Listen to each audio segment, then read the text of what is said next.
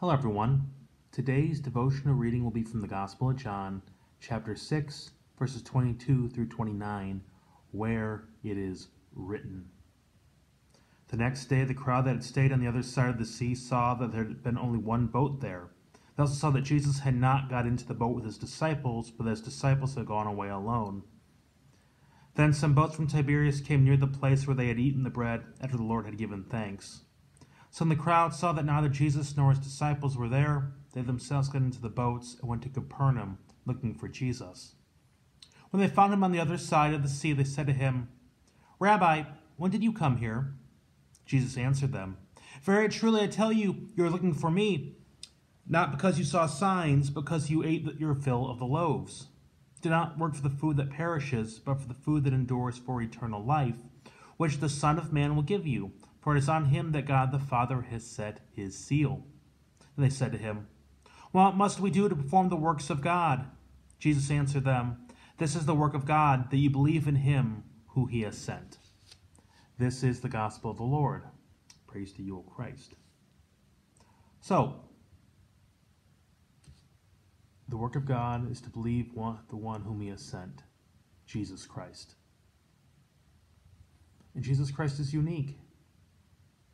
He is not a prophet. He's not a proxy. He's not some person God anointed with a mission.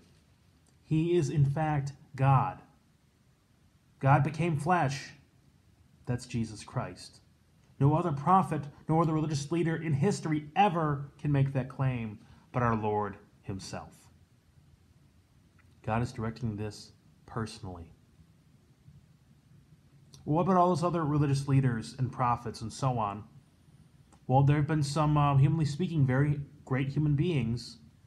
They've said some profound things about what it's like to be human and ethics and so on. Powerful people, profound things. No one's arguing that.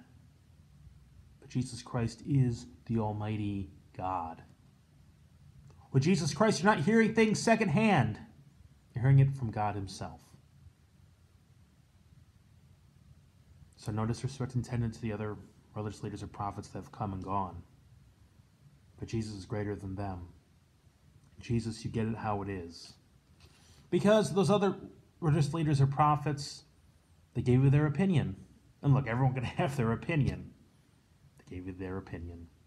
People have been known to have been wrong. People have been mistaken through no fault of their own. Not so with Jesus Christ. He tells you how it is. When he says, "You're forgiven," you're forgiven. When he says, "You are mine," you are his. No opinion, no misunderstanding, just God saying it, and because it's God, it is so. So it says the work is to believe the one whom he has sent, Jesus Christ. When we put our faith in him, we are doing the work of God. Now, having faith in him isn't just head knowledge. It's knowing it and living your life in accordance to it. It's faith working through love. That is the saving faith that only Jesus Christ can bring.